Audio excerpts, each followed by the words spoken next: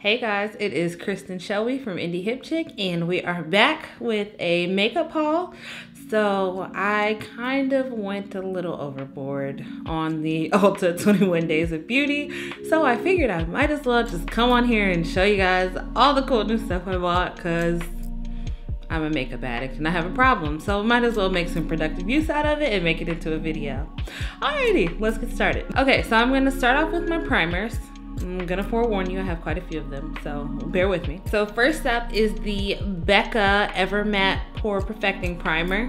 So if you know me or you've watched our videos, especially our early on videos, you will know that this is like my go-to holy grail favorite primer of all time. And I was running kind of low and it was on the 21 Days of Beauty, so why not go ahead and stock up and get it for half off, you know?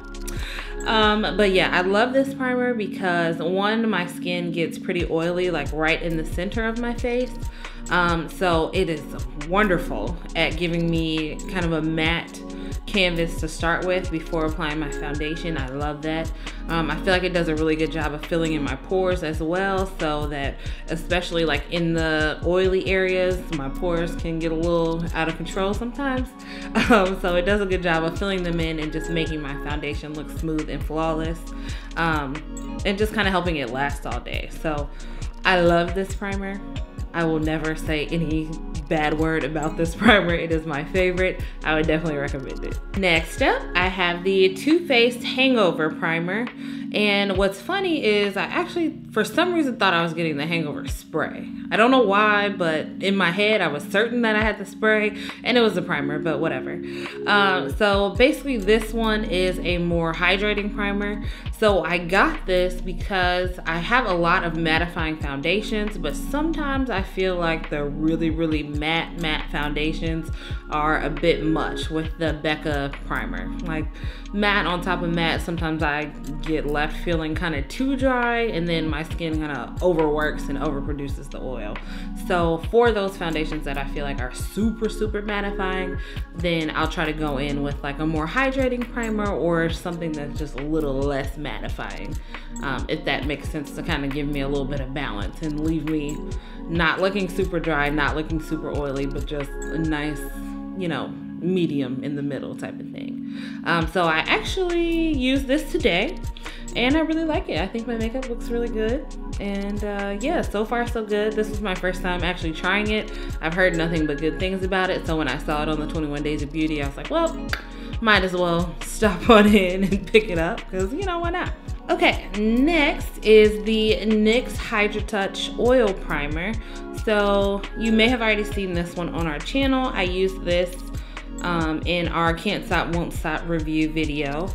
So this is a different type of primer for me. I've never had an oil primer before, and I've only used it the once when I used it in the Can't Stop Won't Stop video, and I didn't really like it that much with the Can't Stop Won't Stop foundation. I thought with this primer it would be really hydrating, especially since it's an oil primer, and it would help the Can't Stop Won't Stop not be as mattifying and as drying, but it actually left me feeling pretty dry after using that, so I was kind of surprised about that. And I still want to kind of try to use it with some other foundations and see, you know, how it pairs with other things, maybe a less matte foundation or, you know, a more natural or dewy kind of foundation, just to kind of see how it works, because with the Can't Stop Won't Stop, I wasn't loving it, but you know, we're here, so I already have it. Next up, I have the Smashbox Pore Minimizing Primer. So this is a part of the Photo Finish line, which I really like.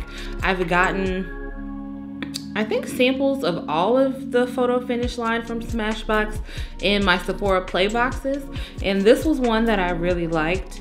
So like I said, I get like really oily in this area of my face, and my pores there sometimes can be really big, and you know, that's not cute. We want a nice smooth surface. We don't want to have a bunch of uneven texture and a bunch of pores visible. So I actually used that primer yesterday and I really like it. I feel like it helps even out the canvas, smooths away all my pores, and really photographs well. I feel like my foundation sits on it really well, and it has a very smooth texture to it. So when I'm putting it on my face, I don't know if it's a silicone primer or what, but it has a very smooth texture to it that I just feel like my face is totally, you know, like an even surface. I don't feel a bunch of texture on my face, if that makes sense, when I use that primer. So I would recommend that one as well. It's a good one. And next I have the NYX Angel Veil Primer. This is another skin perfecting primer, and I like it. I feel like it is just like a natural primer. It's not mattifying. It doesn't feel very dewy. It's just like kind of somewhere in the middle, a natural finish kind of primer. It's not gonna like dry you out. It's not gonna make you produce a whole bunch of oil or anything like that. It's just a nice smooth one. And I feel like NYX is a good line if you don't necessarily want to spend like the Becca type money or the prestige brand type of money. But you still want something that's good. I feel like it's a good in between, because I mean, their stuff isn't going to be $5, but it's also not going to be $50. So I think this was somewhere like 13 or 15, somewhere in there. So it's kind of a good in between. If you don't want to spend 40 bucks for a primer, but you want something that's still gonna have some quality to it and a decent benefit, I feel like this is a decent one to go with. And just NYX in general, I feel like their line, that's kind of their thing. So that is it for my primers. Next up, I will go into foundation. So I have the Can't Stop Won't Stop foundation. If you follow our channel, you see that I've already tried this foundation. This is actually a different color than the one that I used in the video at first. So I got the wrong color at first, it was too light. And Crystal had this color, it's Nutmeg. So I used that over it. So I went ahead and got this one because I felt like it was a better match for me. I'm actually wearing it today and I feel like it looks really good. And like I said, I used the Hangover primer over it and it feels great. If you watch the video, you'll know that day I felt like my face was so dry, like all over. It was just dry. I used two different primers. I had the Can't Stop Won't Stop primer and then that oil primer that I just showed you, and my face just felt so dry. It was uncomfortable. It looked beautiful and I loved the way that it looked, but it just didn't feel like something I could wear all day, and I was just like, no. But with the Hangover primer, I definitely like this foundation a lot more, and it goes for about 15 bucks. So again, NYX, if you don't want to pay, you know, $40 or $50 for the more high-end foundations, but you also don't want just your run-of-the-mill drugstore brand, you want something that's like a little more quality, more coverage, a wider range of colors. So I think this has 45 colors in the line, I believe. And Alyssa Ashley was in partner with it. Shout out to you, Alyssa. We love you at Indy Hip Chic. But yeah, it has, you know, a wide range of colors and is better quality than, you know, the lower end drugstore kind of brand. So I would definitely say if you're somewhere in that middle, you're trying to be beat on a budget, then I would give this one a shot. But with a hydrating primer, unless your skin is just totally ultra dewy and you could never be dry ever. But if you're normal or dry, definitely get a hydrating primer, use a serum, use a moisturizer, prep your skin for what it's about to get. But I wore it yesterday too, and it actually lasted pretty much the whole day. I had on makeup from about maybe 11 a.m. to about 3 a.m. and it still looks pretty good. I blotted a few times throughout the day, but other than that, I mean, it stayed in place. I still had makeup on my face when I got home, surprisingly. So yeah, it's supposed to last for 24 hours, so I didn't quite hit 24, but came probably as close as I'll ever come, and I would say it lasted pretty well. All right, and next up I have the Urban Decay All Nighter Setting Spray. So I have actually tried this before. I got a sample of it in a Sephora Play box, so I knew that I liked it, and I saw it was on the 21 Days of Beauty, so why not? Might as well go out and get it. I am wearing this today too. Yes, I'm wearing this today too. I had to think about it. And one thing about this is, compared to the Lock It setting mist that I usually use, it's very wet. Like there is a lot more spray that comes at you per pump. And sometimes I get a little excited with the setting spray, which you probably know if you've seen our videos. But yeah, it's definitely a lot more product comes out at you. It's a spray. It's not just a little mist like the Lock It one. So something to keep in mind, but I like it. I feel like it gives me a good set. It's not too drying, because sometimes I feel like, especially mattifying setting sprays or setting sprays that are supposed to make your makeup more long wearing, sometimes can make me feel kind of dry after it like dries down. And then I have to wait for like my natural oils to start coming through to make it feel more comfortable. But I haven't gotten that with this one since I've tried it, so there's that. Next up, I have the Tartiest Lash Paint Mascara. And this I haven't actually tried yet. I'm excited to try it because I've tried a couple of different Tarte mascaras, I believe, throughout the years, with Ipsy and Playbox and Sephora classes and things like that. But I just needed a new mascara, and it was a part of the 21 Days of Beauty, so I figured I might as well just give it a shot. Alrighty, so these next products I'm really excited about because I'm a child and I just love glitter. But I got the Cover FX glitter drops. So I don't know if you've seen these in stores, but Cover FX has the custom enhancer drops that are essentially like a liquid highlighter that you can use. But then they also have these glitter drops, which I'm really, really, really excited about. So I will swatch these for you so you can just see the full extent of their awesomeness. So this one is the blue one, and it's called Lunar. And I'll just put a little drop because a little goes a very, very, very long way. It like kind of changes depending on the way you go. Sometimes it looks blue, sometimes it kind of looks purple. It's like a kind of duochrome effect. I'll just rub it in a little more. And yeah, it gives you a nice glittery look. And then I also got Aurora, which is this, like, it looks really white in the tube, but it's actually pink.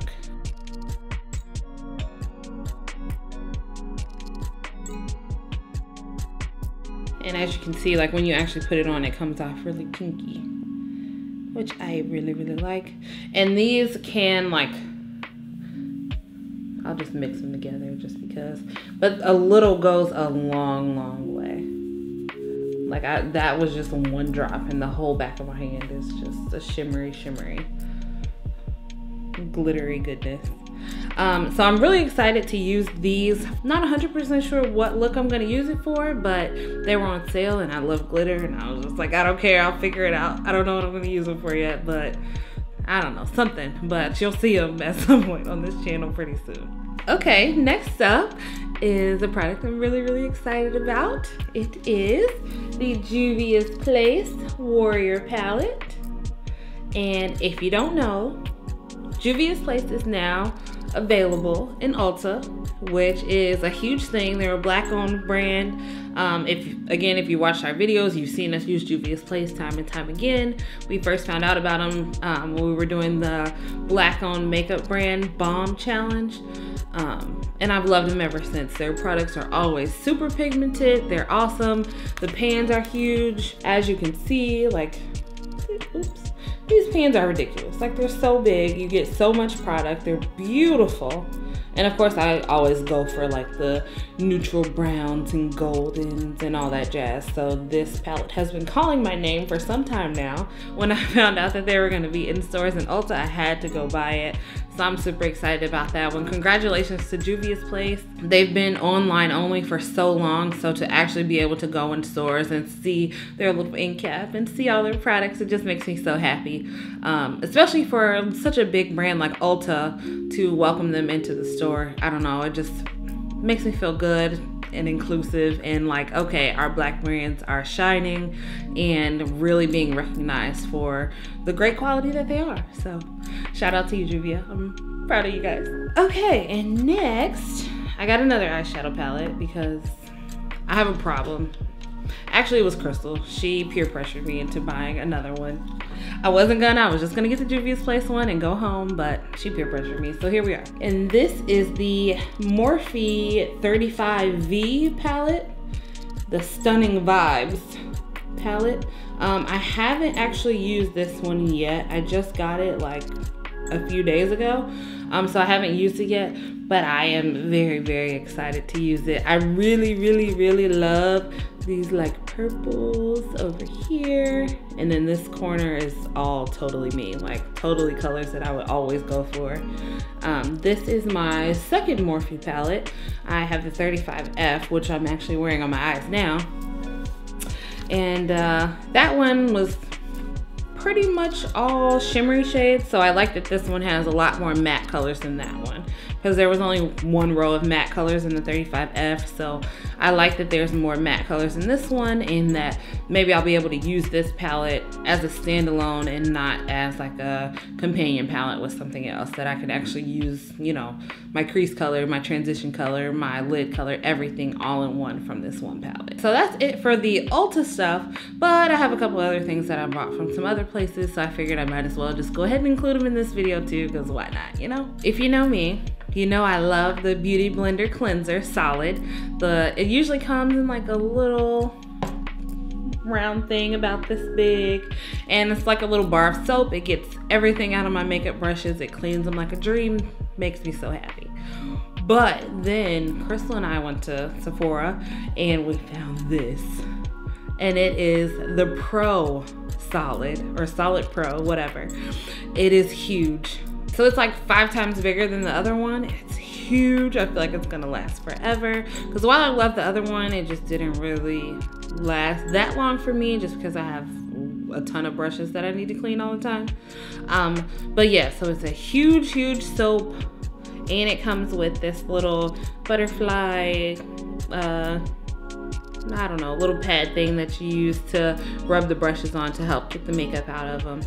But yeah, they come together in the little kit, and I haven't used it yet because I still have some of my small ones, but I'm so excited because it's so big and I feel like it's gonna last forever. It makes me happy. Next, from Sephora, I got the Fenty Beauty Tapered Blending Brush, which I'm just gonna show you guys the box because I used it today to do my makeup, so it's dirty and I don't want to show a dirty brush, so I'll just show you guys the box. But this brush I love. So this is the first Fenty brush that I've ever bought, and I have a thing about buying individual brushes. I don't know, I feel like I would just rather buy a set, but I saw it and I was like, might as well. So I got it, and it is so soft. Oh my gosh, it's so soft, and it's bigger than most of my blending brushes, and I feel like it gives me the smoothest transitions and the softest blends ever. I love this brush. I would definitely recommend it. It's worth I think it's $24, give or take, somewhere in there. But yeah, I totally say it's worth it. I love it. Rihanna can do no wrong when it comes to Fenty, and that's just it. She just can do no wrong. She's great. So I have a couple of other like random one-off products that I bought just for different things I'm working on. So first up, I have the Inglot Gel Liner in the color 94. And I actually heard about this from a girl on Instagram called Beauty by Melissa. She's a makeup artist, and she does the most amazing cut creases. Like, they're so pretty. She always uses just beautiful glitters, and it's just great. And she uses this, and she uses this to cut the crease and doesn't use like any glitter glue or mixing mediums or anything like that. Just packs it right on top of this. So I was like, well, I have to try it. And I actually tried it today, not on this look, but just earlier I was messing around with it, and it's so soft. I didn't expect it to be this soft at all. Like, when I put the brush in it, it was just so soft, so creamy, so easy to pick up and use. I feel like it'll be great in the future for cutting my creases because it just goes on so easily. It's not like tugging or pulling or skipping or anything like that, which sometimes you can get with like thicker consistency products or drier products, but I feel like I'm not gonna have that problem with this, which I'm really excited about. And to go along with that, I bought this concealer brush from Crown Brushes. It is the C469 brush, and Beauty by Melissa also recommended this. She uses this all the time. It's like her holy grail brush, and it's like $3.95, which you can't beat. So I bought 4 of them because I still had to pay for shipping. So I figured, why not? Might as well make it make sense and spend more on products than I am on shipping. And then she also has a coupon code, which I think is also Beauty by Melissa, but I'll have to verify that. I'll put it in the description below. But yeah, and I like this brush. It's very thin, and it was very easy to use the first time I tried it. So I would say for $3.95, that is insane.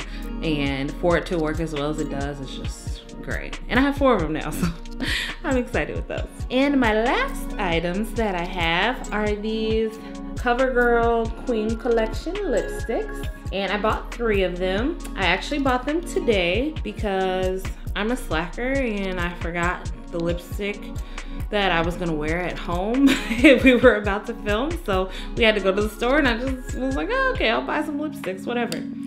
So I'll show you the colors here. So this one is Rosy Tomorrows, which this is actually what I'm wearing right now. So this is Rosy Tomorrows. It's just like a nice mauvey, rosy kind of color, which I think is really pretty. They have kind of a weird smell to them though. They're not scented, but maybe because they're not scented, they kind of smell like, I don't know, like they've been in a factory or something. I don't know. They're just, I don't know, it's kind of weird, but that's just something I noticed. Then the next one is Regal Raspberry,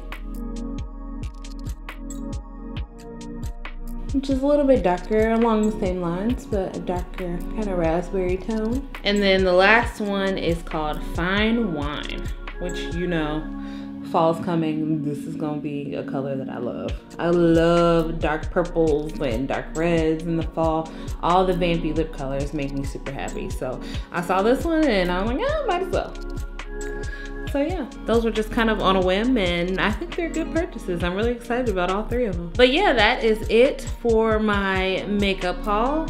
I hope you enjoyed this video. If you did, as always, give me a big thumbs up, hit that like button, let us know you liked it. And don't forget to subscribe and turn on your post notifications. We've got a lot of cool stuff coming up, so you're not gonna miss it. And yeah, other than that, we will see you in the next video. Bye.